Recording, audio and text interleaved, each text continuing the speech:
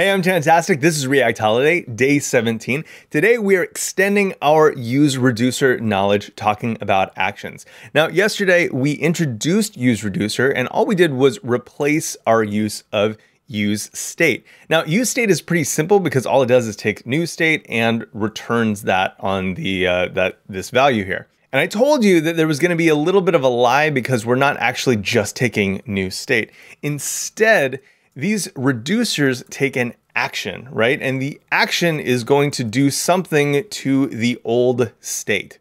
And these actions are objects that will have some type of payload data. So now that I've replaced all of this, I need to actually call this setPokemon function with an action. So here, this is going to be action type, replace Pokemon. And the payload that we'll be using is our JSON. Now, typically, because we're not just doing one thing anymore, this is going to be dispatch. So by convention, we call this function dispatch because it's just kind of a generic term to say, hey, we're going to dispatch this action. Now that I've changed all of that to use the action payload, I can change this and everything still works.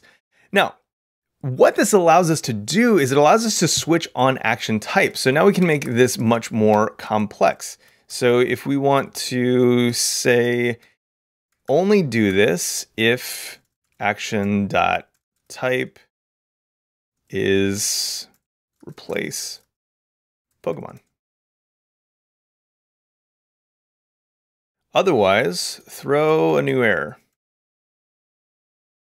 Now, because we're using that replace Pokemon action, everything works. But as soon as we try to call dispatch with an action that doesn't exist, well, we just throw an error.